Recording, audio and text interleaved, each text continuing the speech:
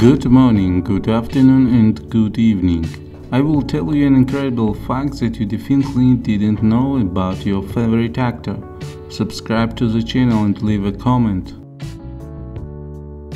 Tom Holland was diagnosed with dyslexia when he was a kid.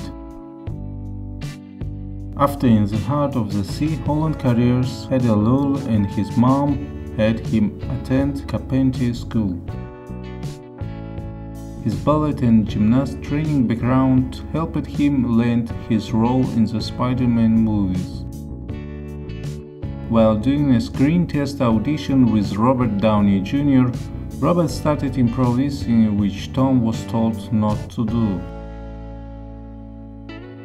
In order to prepare for his role as Spider-Man in Homecoming, he attended a high school in the Bronx for a few days, where students didn't believe he was cast in the role.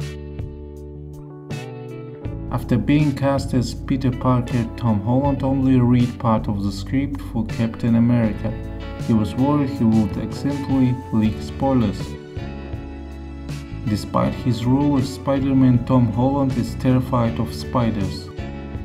Tom Holland highly praised Robert Downey Jr. as Iron Man and didn't think anyone else should try to play Tony Stark again. Tom Holland bulked up